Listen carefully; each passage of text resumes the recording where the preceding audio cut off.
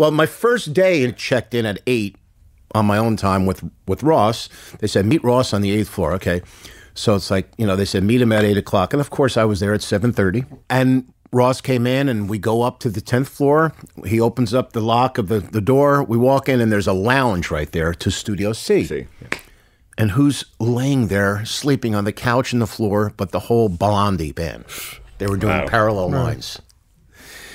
And I remember even before that, I was walking around and Lou Reed was walking through the halls. And I remember JK going, that's Lou Reed, like pointing, and so right off the bat, I was like, oh my gosh, and once again, they had to filter out those that wouldn't act cool around them, I love telling that story too, seeing Blondie laying there. And I remember walking past Studio C. When you say doing Parallel Lines, you mean the record. Recording. Oh, yeah. I'm sure they were doing that. Boom, boom.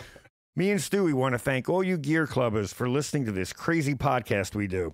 If you can, leave a review on iTunes. It really makes a difference. And don't be shy. We love hearing from you guys on the social media at Gear Club Podcast.